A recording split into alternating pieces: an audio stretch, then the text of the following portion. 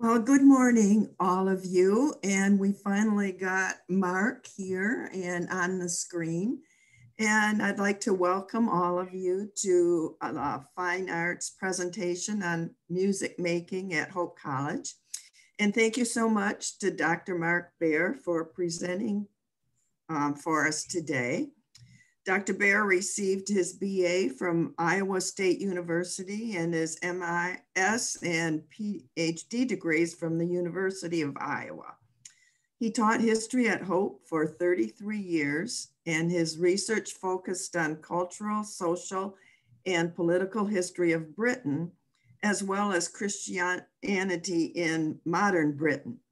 And while teaching at Hope, he also wrote 3 books and published many articles in academic journals. He retired for the first time in 2016, but was called back as the interim dean for arts and humanities for a year, after which he retired. But then he was called back to chair the music department as an interim, and then he retired again in 2020. And so far, that one has stuck, but who knows, huh, Mark? In addition to all this, he had a brief career as an actor, playing the historian in Milt Noosma's first Making of American trilogy. And he has also written 3 books while he was teaching and doing research. And he has recently completed his 4th book called Making Music at Hope College Music Department.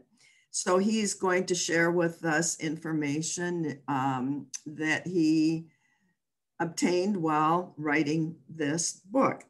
So thank you so much, Mark, and let's go to you.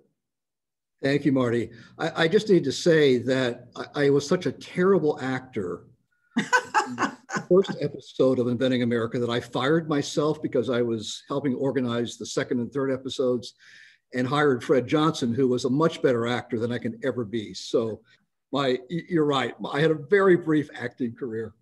So thanks, Marty, for that introduction. And I noticed when I saw the screen that there were a few people online who very graciously helped me with questions I had and their insights when they were students, music students at Hope. So thank all of you. So I'm gonna talk this morning and then next week from the research that I did with a Hope grad, Allison Udding, class of 18.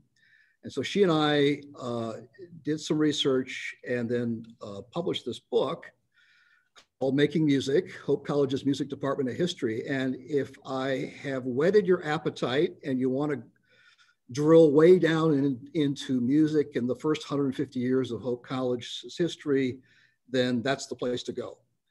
So let me start with the book's thesis, which is that I think unique among academic units at Hope, music made the department, not the other way around. In other words, the department didn't create music, music created the department. And by the end of our time together this morning, I'd like to know whether you think I made that point well or not.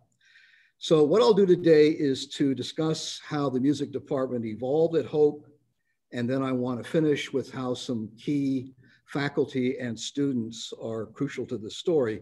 And then I'll come back, Lord willing, next Monday and talk about the really curious physical journey of music across that century and a half across Hope's campus. And then finish up with the relationship between the city of Holland and the surrounding area and the college in terms of making music in this part of the world. So Susan mentioned or raised the point about questions. I'm gonna let you weigh in at any point along the way if something's unclear and you want to ask a question. I will pause partway through and see if there are any small questions at that point. But then I'm hoping that And this is a danger with the professor, because once we get a class, we just keep talking, don't we? I'm hoping to leave a good amount of time at the end for discussion or lengthy questions and answers and that sort of thing. So I'm calling today's first foray into this why music. And I'll begin with the series of plot twists that ended up creating a music department, how that came about. So when Allie and I began our research, we thought we were pretty sure about one thing, and that is the year the music department became a department. And that was 1947, of course. The problem was, the deeper we got into the sources that we read in the joint archives, the clearer it was to us that we were asking the wrong question. And so a much better question than when was, well, what is a department? And why did music become a department? So, like my guess is, a lot of you who are my age, and I'm a fellow HASS member, so I'm guessing your ages. I was introduced to higher education in the 1960s. And that's when I had my first experience of what an academic department was. As Marty said, the history department at Iowa State. If I count that department, my PhD department, the two schools I taught at before Hope and Hope, then I've experienced 5 different history departments. And unfortunately for me then, I had a pretty clear idea of, let me call it departmentness. And by that I mean a sense of what a department is. It's in a particular building, you know which building to go to if you want to find chemistry or philosophy or French, say. And you know who to call and complain to. You know who the head of the department or the chair of the department is. He has, in fact, very little power. Power really resides in the secretary or office manager. That's the person you want to talk to. She has a phone number. The department has stationery with its name printed on it. You get kind of my point here. So when I asked, when did music officially become a department? It turns out that I was violating the rule that I used to teach freshmen on the first day of class. Don't go by your experience. Don't impose yourself on the past. Don't think that people in the past were exactly like you, because they weren't. They couldn't have been. Read documents and listen to them. So I think the key moment came about a month into our work. I had been reading the college newspaper, the student newspaper, The Anchor. I'd been reading the Milestones, Hope catalogs, other sources. And that's when I realized that my definition of department wasn't true for Hope College for the first 100 years or so, based on my own experience. It turns out that that word department at Hope has had way too many meanings. In the early days, that word department referred to one of the divisions of the college. So back in the beginning, Hope had a preparatory school and a high school. And that was the preparatory department. Then there was the collegiate department. That's what we would think of as Hope College. And then there was the theological department. And in 1885, that hived itself off and became Western Theological Seminary. So department could be a division, but department could also be a curriculum leading to a certification. So the normal department, we would today call it education, led to its students being certified to teach. But that's not the end of it. Department could also be gender specific. So there was something called the female department. Or, and I said there were twists and turns, it could be an academic program that supported what we would call a major, but early on was called a course. So the Department of Biology provided offerings for Hope's scientific course. And then just to add to the confusion, in terms of music, there could be, as I'll show you in a few moments, departments within departments. So that term, what is a department, is really the question that I should have been thinking about from the very beginning. So let's go back then to the 19th century. From about the 1880s on, so a couple of decades into the history of Hope, there began a debate about music's identity. The key issue being, was music something that just happened, like sports? We would call it an extracurricular activity. That's a 20th century term, but that's essentially what it was. And from the very first day at Hope College, music was that. And then the other way of understanding it, well, should it become an academic program? That is to say, leading to a major. So in the 1890s, there was a new young faculty member whose name was John Nykirk, and he entered into that conversation about what music should be. Nykirk was a Hope College graduate. He was not a musician. He was not professionally trained. He was not academically trained, but he had a wonderful singing voice. He loved music. He loved singing, and was passionate about music at Hope. So in the early 20th century, he got President Garrett Collin to invite a part-time instructor to show up at a college faculty meeting. And this guy, whose name was Mr. Post, made a presentation, and I just want to work us through it. This is a report of that faculty meeting. Mr. Post spoke very hopefully about the opportunities Holland offers for the development of a conservatory of music. He urged the desirability of establishing a definite course or courses, both of vocational and instrumental work, and of determining on definite credits for such work. He explained what immediate facilities were needed in the line of a couple of studios or rooms, and expressed the hope that there soon might be established a closer affiliation between Hope College and the work of his colleagues and himself in the direction of the establishment of a department of vocal and instrumental music. From that presentation emerged not a department, but something called the College School of Music, which was a solution that in fact postponed a decision about why music. And so in the first half of the 20th century, College School of Music and Department of Music were used as synonyms. Sometimes somebody used one term, sometimes they used the other term. They meant the same thing, but you notice the difficulty of language here. What exactly was this entity? Was it a conservatory connected to the college? Was it a department within the college? What was it?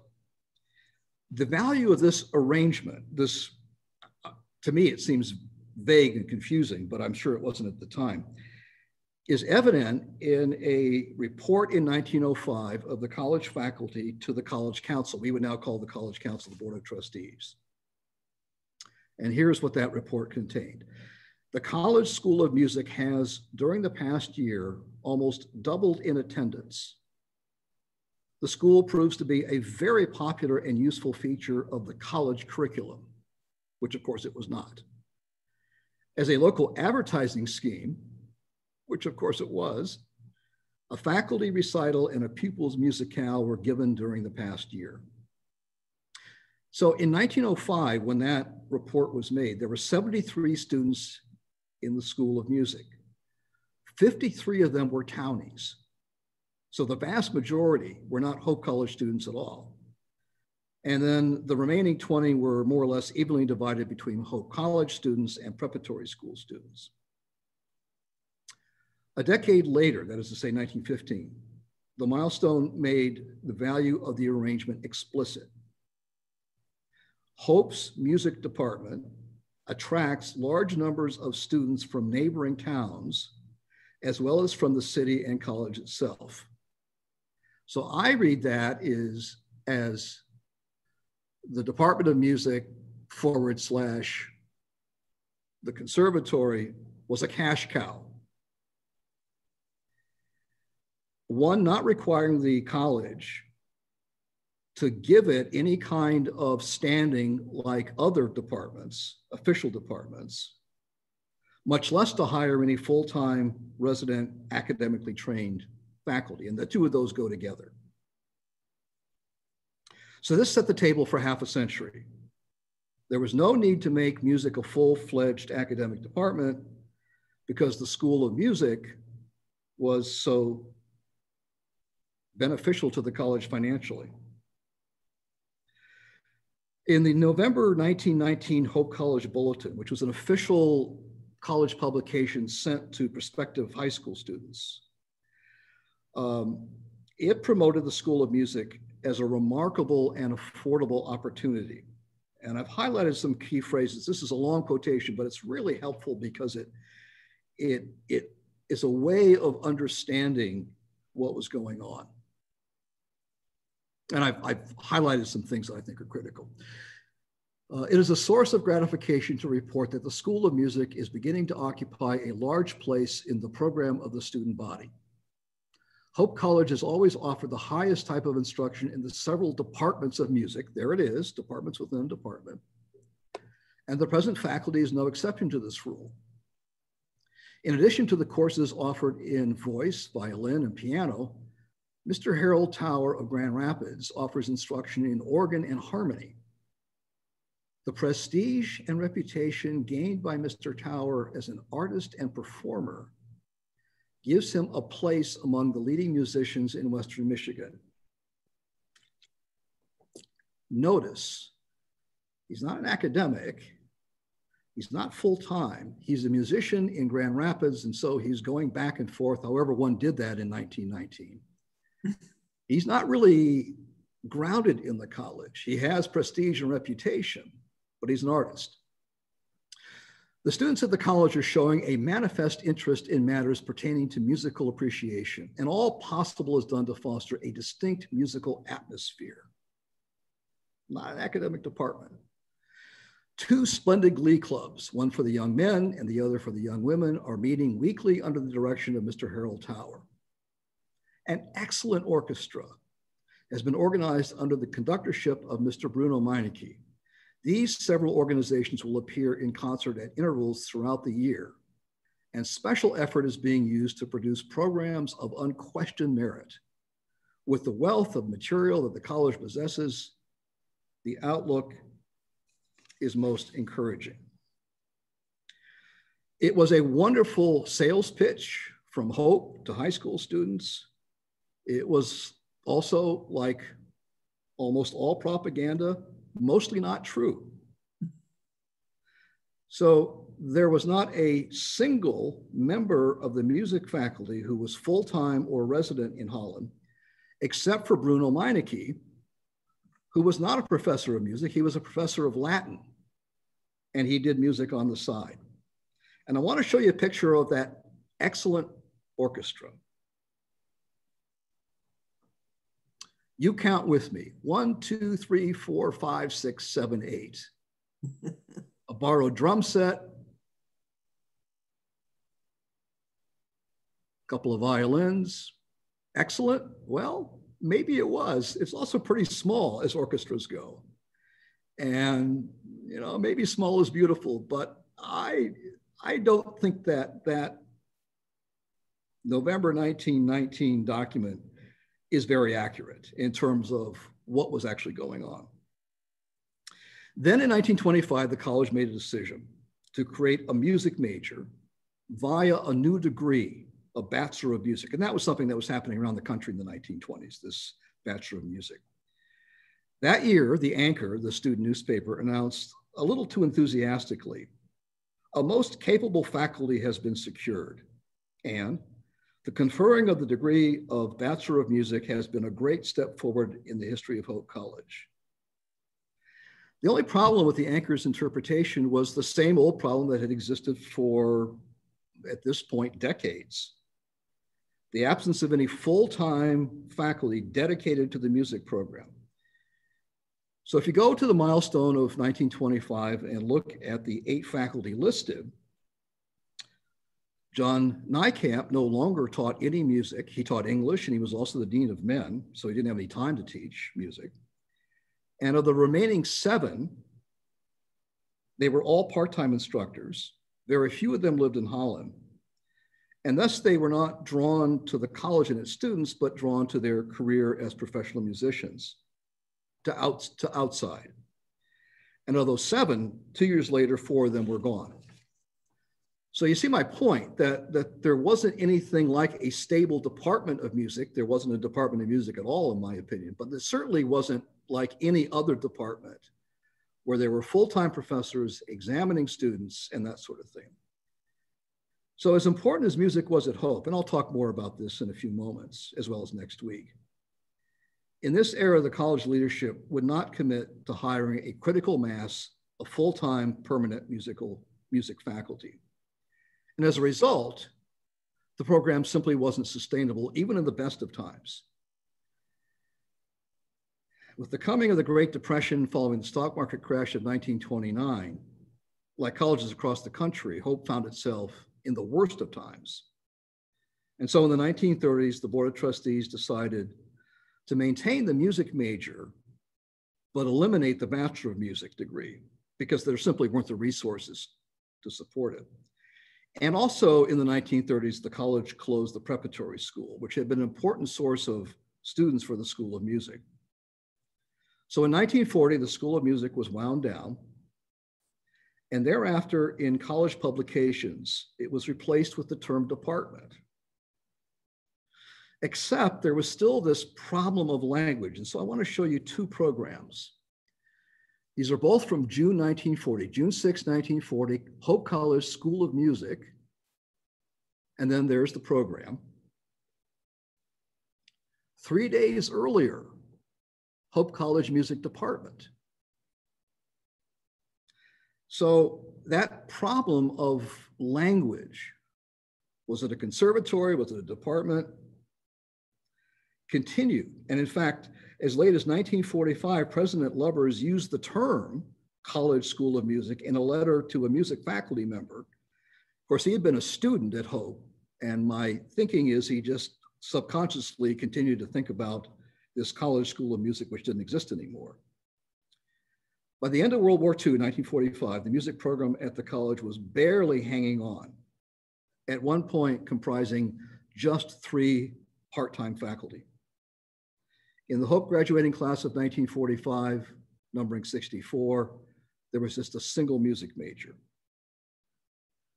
So I think if you're standing in 1945 or so, music as an academic program is dying out. But it wasn't. So the next year, 1946, the college added a 6th standing committee called the Music Committee, which was not another synonym for music department, but was created, and the language here is really interesting, to further the development of music on the campus. So that's that music as an extracurricular activity, and to handle the problems that pertain to the music department of the college. They never explained what the problems were, but if we would read between the lines, my guess is the problems were, is this fish or fowl? Is this a department? What exactly is it? Music professor Robert Kavanaugh chaired the committee, but the committee included non-music faculty. So even by the standards of that time, music was still not a typical academic department, if it was a department at all. And then between 1946 and 1950, a very significant set of changes took place. Jantina Holloman joined Hope College in the fall of 1946 to teach music. And she recalled in a 2002 interview, and she's holding up the 1947 milestone as the interview was going on. She said, We didn't have a true department, although this is called the Department of Music in this yearbook. Nevertheless, it wasn't really an official music department. We had a music committee, which met once a month. And remember, that music committee was chaired by somebody who taught music full-time, but it had lots of non-music faculty on it. So it wasn't at all like a department. The first official source that I could find that indicated that in fact there was a modern department of music is in the Board of Trustees minutes for January 1950. They never said, and I read all the way back, let's create a music department. But here's what they said in January 1950. In view of his current leave of absence to continue his studies at the University of Michigan, it was voted to inform Mr. Kavanaugh that he will be appointed head of the Department of Music upon his return to active duty next fall at the salary commensurate with that position. So apparently in January 1950, somehow there was a music department. So when did it officially become a department? Well, this really pains me as an historian, but I have no idea. And I don't think we'll ever know for sure. And so here's a kind of a soft interpretation. In important ways, student demand, they were always making music, as well as requesting opportunities, academic opportunities to make more music and to get college credit for some of their efforts. So student demand, and then some key faculty, especially John Nykirk, early 20th century, and Robert Kavanaugh, mid 20th century. Students and these key faculty together had willed the department into existence. So let's say somehow, in some way, I don't know how, and I don't know when to be certain, there is a Department of Music no later than 1950. And then it went from strength to strength. And I just want to highlight two developments. First, the faculty issue. How to have a sustainable program by relying upon part-time faculty, which has been the case for, at this point, 90 years. That was solved. As chair, Kavanaugh began hiring academically trained full-time music faculty. So that's Kavanaugh in the middle there. Roger Rietberg is there. Maurette Ryder. I don't know who the fourth person is in that photograph. And then as demand for music courses grew after World War II, Kavanaugh began to make the case of still more hires of full-time faculty. So the department reached a critical mass of faculty who stayed for a long period of time, who were professionally trained as musicians. And then second, the identity issue was solved. In 1958, the department applied for and received accreditation by NASM, the National Association of Schools of Music. And thereafter, the department led the effort at the college to reinstitute the Bachelor of Music degree, which was significant because a first-rate faculty called for a professional major alongside the liberal arts BA in music.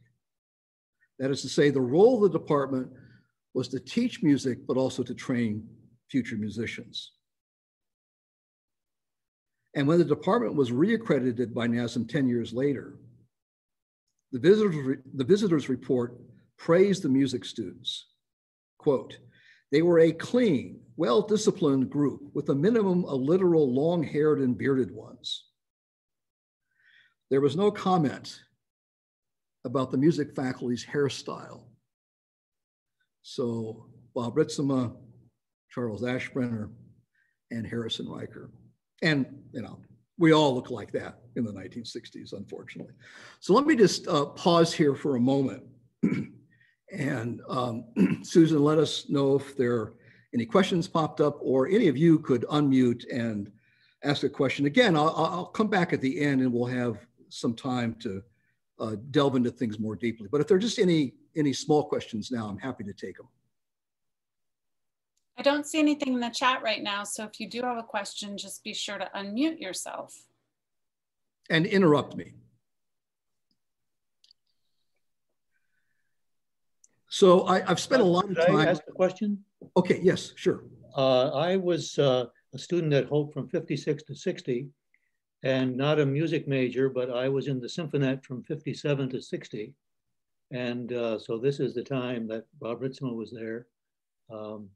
He was there a little bit before that. But the department seemed to exist at that time. I mean, I took lessons from a music instructor, or a brass instructor. I was a trombonist. And so I'm interested to hear the evolution of the Symphonette. I'm going to talk about the Symphonette next week, if I can go back. Okay, that's fine. One slide. So it was founded by Maury Ryder, who was there on the far right. I will talk about the Symphonette, and unfortunately, I will have to kill it off next week when I talk about it. But yeah, by the late 50s, clearly music was a department like other departments at the college. So the 1950s is probably the key decade for music putting down roots as an academic department. And by academic department, I mean the things that I described before as departmentness, but I also mean a faculty who stayed for a long period of time, as Charles Ashbrenner did, as Bob Ritzema did. Harrison Riker didn't stay for very long. Maury Ryder, who founded the Symphonette, stayed for a pretty long time and then became an administrator and then left to become the dean of the School of Music at the University of Oregon. But by the time that you were there, it was functioning like any other academic department. Yes, thank you. Okay, any other small points before we go on? So I need to apologize for spending so much time talking about the evolution of the department. I'm a former department chair, and so this is really interesting stuff to me. I wish I would have known in 1983 when I arrived at Hope kind of how things worked at Hope. I just, like new faculty, I just assumed that it was like any other place and I didn't need to learn the history of it, but we always need to learn the history of where we work. So let me recall the thesis. Music made the department, not the other way around. And so as part of that, from the very beginning of the college, music was everywhere among students, also alumni. And it's pretty hard not to find sources that address that ubiquitous nature of music at Hope. We as a college have always had an enviable reputation for musical prominence. Music has been part of the heritage of Hope College from its founding in 1862. So another way to say what I just said is Hope students and faculty constantly were making music long before there was a department that organized the making of music. So where would one see this on the part of students? Well, every student organization that I ran across, the YMCA, the YWCA, but especially Greek organizations, made music. So this is the Frater Frolics of 1941. This is an annual variety show that fraternity did. It was still doing it in the 1950s. I don't know about thereafter. And then there were all the ceremonial occasions. There was graduation, there was Arbor Day, there was May Day, there was homecoming. There were annual competitions like the All College Sing and the Nykirk Cup competition, named after John Nykirk, of course. But virtually every other event had music connected to it. The Pull, the annual day of prayer in the early 20th century, or most importantly, the most important thing that happens at Hope College is, of course, basketball games. So there's music being made at basketball games in the 1930s, And there's music being made at basketball games not so very long ago. And then every time a new president arrived, a new building was dedicated, a dignitary passed through Holland and there was some kind of convocation for her or him, there would be music. From 1916 to 1966, every 10 years, to celebrate that first graduating class, there were pageants. Here is the pageant of 1926. There were lots of student-initiated ensembles, like the Hope College Quartet of 1919, also called the Baker Prinz Quartet because it was composed of 2 young men named Baker and 2 young men named Prinz.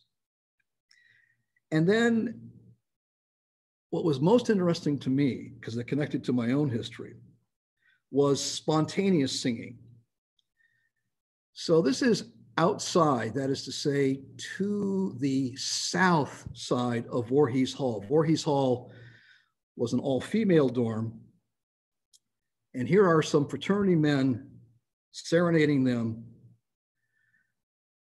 in their PJs. If you were a college student and in a fraternity like I was in the 1960s, we didn't do it in our PJs, but every week we showed up at some sorority and we serenaded them. And pledges, of course, had to go, whether they could sing or not. And I was in that sad category of being unable to sing, but I could stand next to people who could. Here's a 1927 diary entry of one of the Voorhees residents, Millie Schubert, who recalled going to a friend's room one evening. Quote, "We had a lovely time talking and singing hymns." And then as you read through her diaries on lots of occasions before she graduated in 1931, Millie and other Voorhees women went down to the lounge where there was a piano and they sang. And that trend continued until at least the 1960s. So why was music everywhere at Hope during the college's first 100 years? The answer is, I think, because almost all students had some connection to music. So in the late 19th, early 20th century, they either learned music at home or they learned it in school, and they brought that with them, and it was part of who they were. In 1936, the college conducted a survey of the musical abilities of the 152 incoming Hope freshmen. And from that survey, 70% could sing, could really sing, unlike me. And over 60% could play at least one instrument, and a lot of students could play 2 or 3 instruments. So it's no wonder to me, it's perfectly natural that students were making music all the time, everywhere. It was a pretty important component of their identity. Now, clearly, the Department of Music organized some of this. For example, and I'll talk about this next week in more detail, beginning in the early 20th century and continuing until the 1970s, every year at Hope, there was a production of The Messiah around Christmas time. And then, of course, subsequently, there was Christmas Vespers. So these were examples of music being organized by the department. And then every year there were scores of recitals by faculty and students and lots of guest artists. Like the pageants or the performances during Tulip Time, a lot of these were for and often with the local community. And that's a story that I'll come back to and talk about next week. But the most important work at the in the college's first century in terms of making music had to do with students. So as my thesis, you remember what that was, right? Music made the department, not the other way around. Music making at Hope in the college's first century was bottom up rather than top down in the main, which helps explain endless editorials in the student newspaper, The Anchor, in support of making music a department, a major, more opportunities, more ensembles, more places where music could be made. And so in this, students found faculty who shared a passion for expanding the music program, beginning with John Nykirk in the 1890s, Curtis Snow in the 1930s, Robert Cavanaugh in the 50s, 60s, and 70s, Bob Ritzema, who looks much more like we do now, and Joan Conway in the 60s, 70s, 80s, and 90s, and then to the end of our story. So to go back to my answer to that one question, I think the 1950s is a pretty important moment with some faculty hires and extended on into the 1960s that produced a critical mass of professionals who performed at and taught at the very highest level. And so here comes a turning point. Because they were professionals, they responded to national rather than local expectations embodied in that accreditation by the National Schools of Music. And thus they took over from students, most of whom were not music majors, the making of music on Hope's campus. So it's a move as we go forward from the 50s and 60s to the present. It's a move away from the first 9 or 10 decades in the college's history towards a top-down rather than a bottom-up. And that development complemented another one, which was a declining musicality among college students. So I saw that anecdotally. I did a little survey because I was interested in the demise of the All College Sing, and I'll talk about that next week, which was this yearly event, very popular. It was probably the single most important musical moment in the calendar at Hope College, happened in April. And I wondered why it disappeared. And so I conducted a little survey. I emailed 4 men who had been in fraternities and 4 women who had been in sororities. And I asked them about singing at their time at Hope College, and I was looking for clues about the decline of that. So I asked them, and here are the 2 poles of answer. There is Jim Boltman. He is in the second row, far right, class of 1963, a Frauder. So I emailed Jim, and I asked him if he could remember the Frauder song. And he said, "Of course I can. Do you want me to sing it for you?" And then I emailed my son, Brett, who was in the class of 1994, a Cosmo. And I asked him about his fraternity song. And his response was, "Did the Cosmos have a song?" Now, I don't have a picture of the Cosmos from the 1994 milestone because I looked at it and it's so embarrassing. It doesn't look at all like this. Those of you who had sons who were at Hope in the 1990s, you can feel my pain. So I'm not going to show you a picture of that. But clearly something happened between the 60s and the 90s. And although my survey was not very scientific, it's supported by real research that academics have done about what happened to music on college and university campuses in that era, the last third of the 19th century, of the 20th century. So there was a recent national survey which reported on participation in ensembles on college campuses in the early 21st century. And it showed that just 15% of college students participated in them. So a real change from that survey of Hope students in the 1930s. Why this was the case was really revealing to me. the students sensed they didn't have the time to do music. That is to say, to participate in an extracurricular activity. And I took that as code for, we choose to spend our time doing other things. And so in one generation, in fact, less than a generation, making music had ceased to be an important component of the identity of college students, even while at Hope College, the music program found its identity in an academic department with the full-time faculty, professionals staying here for long enough to put down deep roots. So I'll end on that point today, and curious about what you thought of my thesis, and happy to answer any questions or listen to any insights that you have.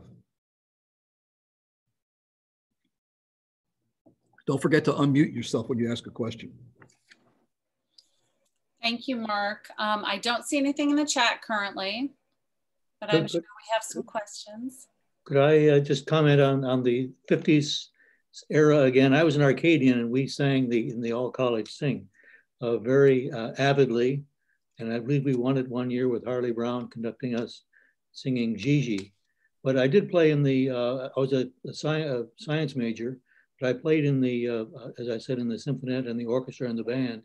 And I must say, most of the students who played in those ensembles, I don't think were actually music majors. I had a son who was in college in the 80s, and he was a clarinet major at the University of Colorado.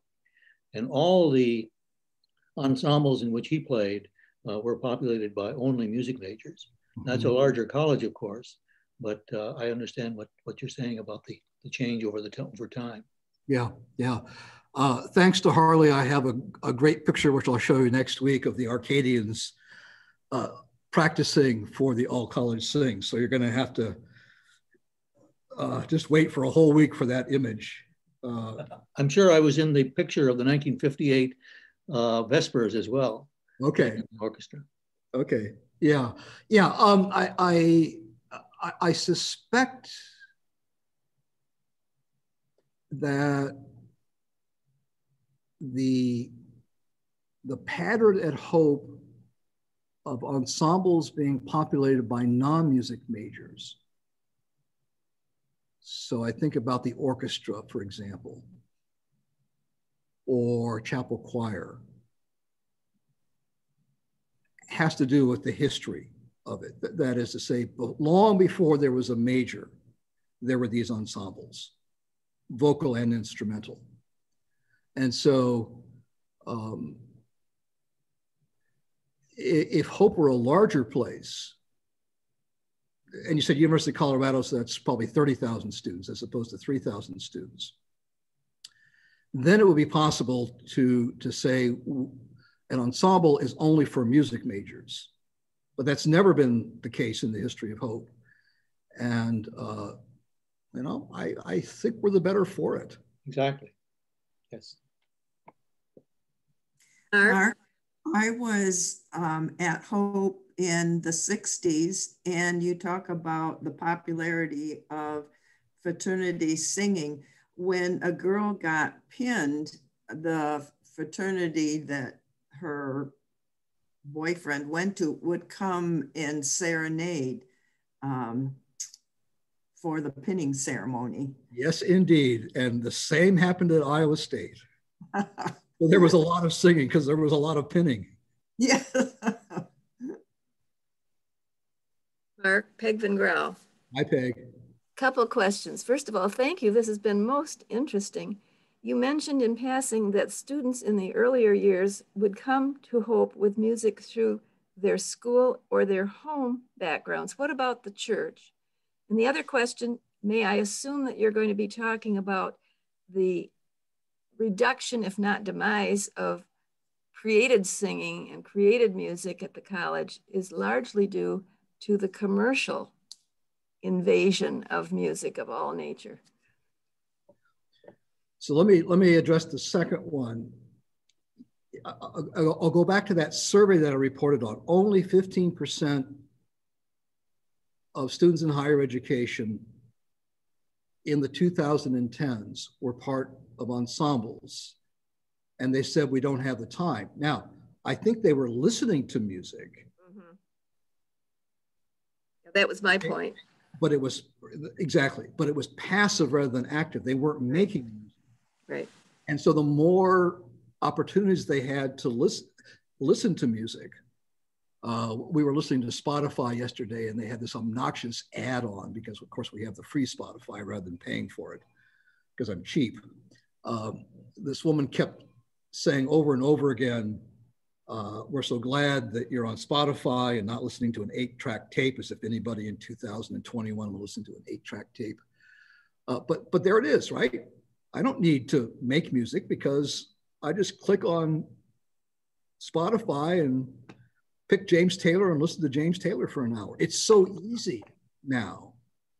And yes, you're exactly right. It is the commercialization and, you know, in our own time, the digitalization of music that has made it too easy to be consumers rather than producers, to be passive rather than active. Your first question, the church. So I confess, Peg, that I was a pagan until I was 25, so I did not grow up in the church. And I don't know about whether churches so much taught music as did music. That is to say, they drew students to them. And I'll talk a little bit about this next week as well, because that's a pretty important part of the relationship between the college and the community. It's Hope students doing music in churches, but I think they brought their skill set with them to the church, whether it was accompanists, piano, organ, whether it was in a choir, whether it was special music or something like that, as opposed to the church teaching them in the way that their parents would have at home around the piano, or the schools would have. Does that make sense? Thank you. And I think probably a lot of us grew up starting early, even preschoolers, singing in a Sunday school setting. And then you just became part of the junior choirs and eventually the senior choirs. So it wasn't a quality singing necessarily. Yeah. And there was limited instruction. It was a participation. But it was a pretty important part of the student's identity. Mm-hmm. Mm-hmm. In a way that I think for most students it has ceased to be. Thank you. Yeah. Other questions?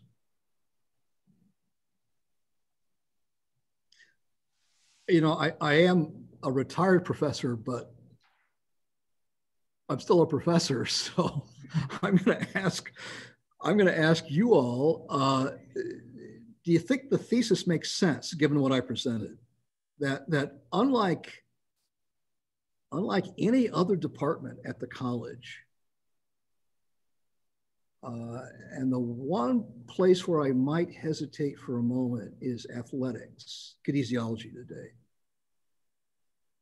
It was the making of music that made the department long before there was a department to organize the making of music. Do you think that made sense given what I presented? Yes.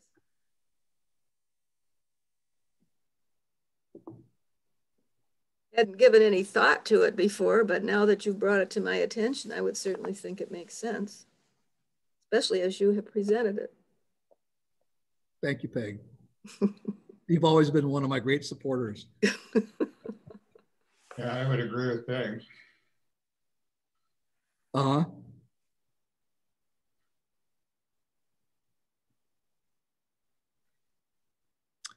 Okay, anyone else? Earlier in your presentation, you had the the photo from the early 1950s of the 4 professors, Kavanaugh, I think you had Rietberg and Ryder in there. Mm-hmm. And I think you said you didn't recognize the other one. Right. I was just wondering if it might have been Tony Koiker. It was not Tony Koiker. Oh, it was not. Okay. pretty sure it was not. Yeah, I knew Tony. And in the book, I have a picture of him. So I don't think that was Tony Koiker.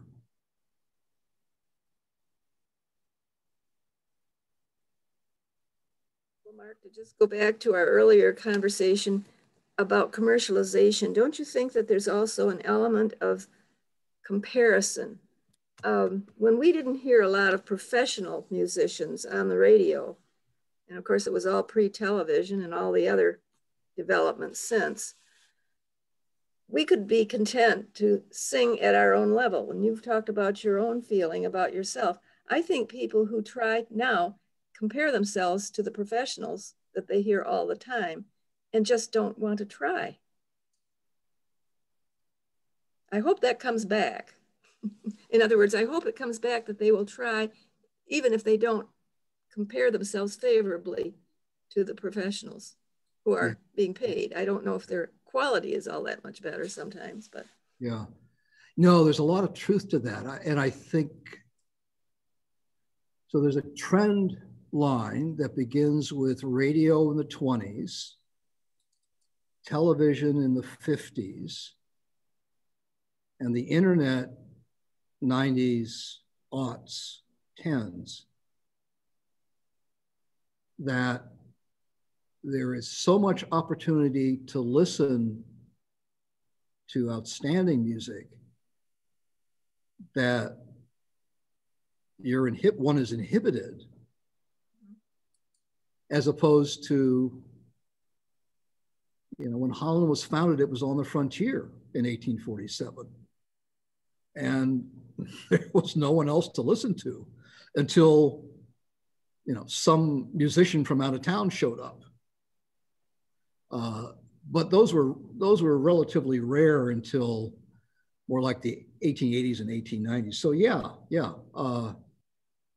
I didn't know I couldn't sing very well. And that was a blessing. You were active, you weren't passive at that point. Well, in your singing. I was also a pledge and forced to do it. Yeah. Once I became an active, I stayed as far away from that as possible. But no, I did, in fact, participate. It's always good to stand next to somebody who has a beautiful voice, which is why I stand next to my wife.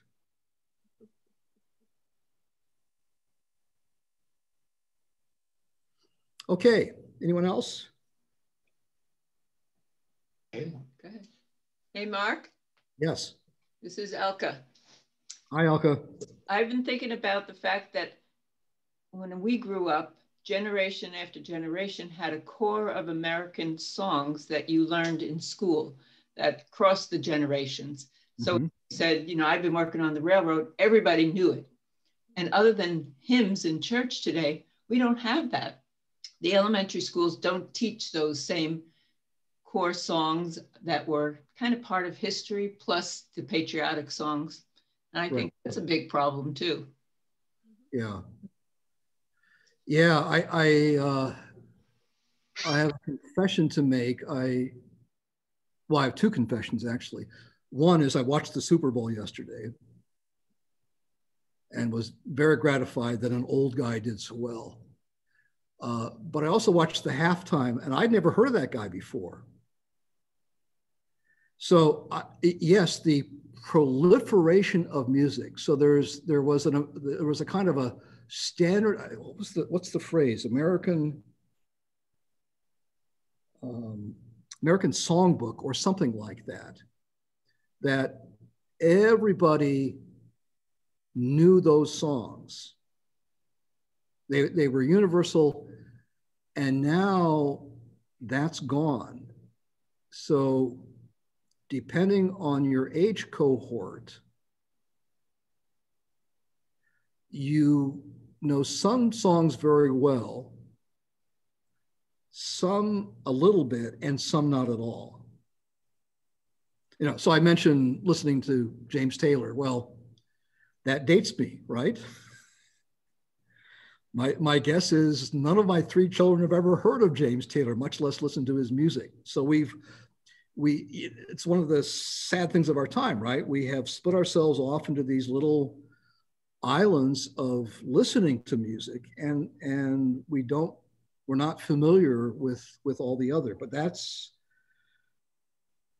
the blessing that came through the media. Again, radio and television, and then the internet.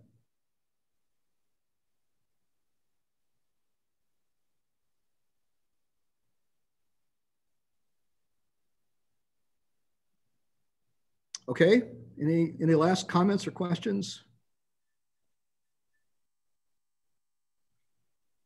If there are no more questions, maybe we should adjourn for the day, and look forward to your presentation, Mark, for continuing on Music Making at Hope for next week, same time, same channel. I really liked the photographs that you had. I liked looking at those and thinking back to my time at Hope. And I want to say that I was a Delphi, and the Delphis won the all college sing at one point when I was there singing. These are a few of my favorite things. So that's my pitch for sorority. So can we say thank you and maybe give you an applause, and have a good day, and we'll see you next week, same time, same station. Thank you, Marty. Bye-bye, everyone. Mark. Thanks, Marty. Everybody have a nice day. Be safe in the snow. Thank you. Mark, that was wonderful, and I'm glad it worked out with Jeremy. Thank you for working through all that. Yeah. I'm glad my computer started working better. So what do I do now?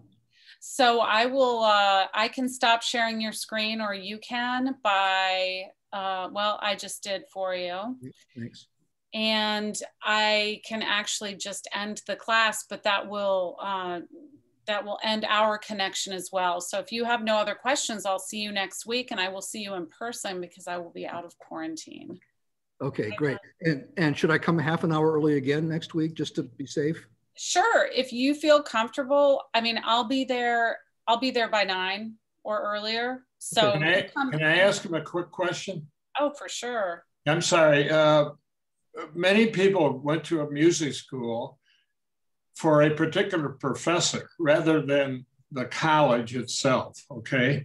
So was that true during your day, or so, do you recall it? Like if you were a good pianist and Dr. So-and-so was a professor at the music school, you would want to go there and study with that person rather than be concerned about the importance of the whole college, if you will. Right. So, does that make any sense to you? So once the Bachelor of Music degree was reinstated in the 1950s, and once the college saw its way clear to hiring professionally trained, academically trained music professors who had national reputations. And so you mentioned piano. So there's Tony Koiker, there's Joan Conway, there's Charles Ashburner. I'll show you a picture next week of Drew Elliott. Okay. I'm sorry, Drew Lee. Then yes, indeed, students came for that one person because they were going to get a Bachelor of Music degree in piano performance. Right. With the idea of having a career as a pianist, as opposed to coming to the music department or even coming to Hope College. So it was professor to department to college, not the other way. Okay. Whereas I think in my old department history, it was the other way. They came to the college and they studied history, and maybe they connected to a single professor or two. Mm-hmm. But music is quite different in that regard. Right, okay. And the same would apply to voice too. If you had an excellent voice, you might want to study with a voice professor. Okay, thanks a lot. Sorry to bump in here at the end. But, here to answer questions. Yeah, okay, thanks. Yeah. Good job. Mark, here's a question for you. How was your drive in this morning? Kind of scary? It was fun. I know, I thought about you when I saw the snow and thought, oh my gosh, you've got to drive into town. Once I got onto Ottawa Beach Road, it was okay. Where were you coming from? Well, I told you I live in Idlewood Beach. Oh, that's right. You live up, that is dicey. First down the hill, that's always an adventure. And then Perry, remembering to slow down and stop at the top of Perry before I go down to that intersection. Yes. So slide through it. And then of course, Perry is snowpacked because of the trees. So once I got onto Ottawa Beach Road, it was okay. Well, I'm hoping next week will be better, easier anyway. Yeah. It is very icy. I had a trailer hitched to my Cherokee yesterday. We had to move something and it was a solid sheet of ice all the way up Lakeshore, Lakewood Boulevard. It was only when you got really into town did you really see the salt had taken effect. I was pretty dicey. So we stayed home from church yesterday and just did it online. I didn't leave the house. Yeah. Is your church open? Can you go to your church? Yeah, so I go to Pillar and it reopened 3 weeks ago, I think. Oh, really? Interesting. Yeah. But it's going to continue being online. And so it was really handy. Yeah. Go down to the basement where it was warm and curl up and have a cup of coffee. Have a third cup of coffee and watch the service. Yeah. Well, Mark, thank you so much. And I appreciate it. And I'll see you next week. Yeah, and just an FYI, Marty, in the book, I do mention the Delphis winning the all-college sing. I even talk about what costume they were wearing. Oh, good. Okay. Well, I'll have to check that out. Mark, I didn't want to. Bye. Have a good day. See you. Mark, I didn't want to interject in class, but I had two funny things. First of all, I graduated in 1993. So I was probably like right before that horrific picture, but I went to Ohio State and we had a large Greek system and it was very traditional. And I will have to say it was commonplace for our sorority. I was a Theta to be serenaded. And there was one year where I was honored to be the sweetheart of the Beta House. And that was a big deal. And I think there were 200 men that came and stood on our lawn and serenaded us. So I think that some of it might be the culture just in that particular moment, in that particular place, but it was kind of cool to at least have that memory as someone that probably was on the tail end of that kind of fun, traditional song, tradition. Yeah, so it was still there at Ohio State in the 90s. Yeah. Okay. Yeah, I just assumed that by the end of the 60s, it had vanished. I don't recall ever hearing about it. I certainly never read about it at Hope. So I came in '83.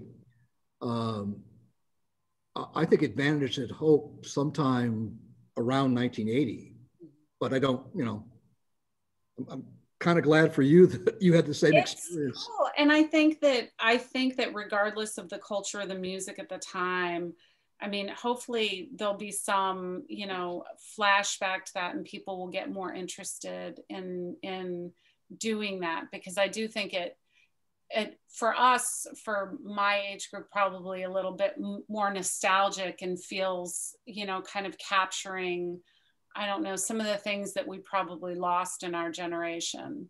Mm-hmm. So I don't know. I think it's important. And I think that maybe we will see more of that. Yeah. So did the Ohio State Thetas have a piano in the house, and did they? We did. And so I was rush chair, and I don't mean, since nobody's really, I mean, there are a couple of people still on, but I was rush chair one year. And I remember, we spent 2 solid weeks learning harmonies and doing a really elaborate production. And my mom was is a pianist, and she came in and played ragtime to, you know, what, so yes, we had a grand piano, but again, part of that, I think, is the culture of the Greek system at Ohio State, and kind of like the houses and things like that were very traditional. I haven't been back in a long time. So that was a long time ago, but I'm curious if it's still going on. Yeah. But anyway, thanks for indulging me. No, I'm glad to have learned that you know, if I were going to become an historian of music in higher education, I would want to explore, is what happened at Hope like or unlike what happened in other places? Is the trajectory the same, or is it peculiar to a particular place? Right. And my guess is at Hope, the fraternities and sororities became less important as setting the tone of the campus in the 1970s and 80s compared to all the way back to the very beginning, where they were a really big deal, and campus life was essentially an extension of Greek life.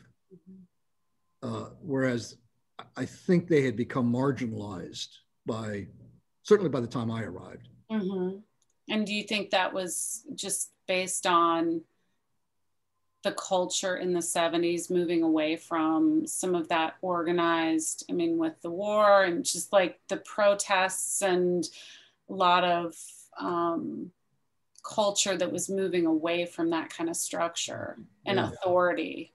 Yeah. My wife was a Kappa at the University of Iowa, and she was president of her house. So she graduated in 71.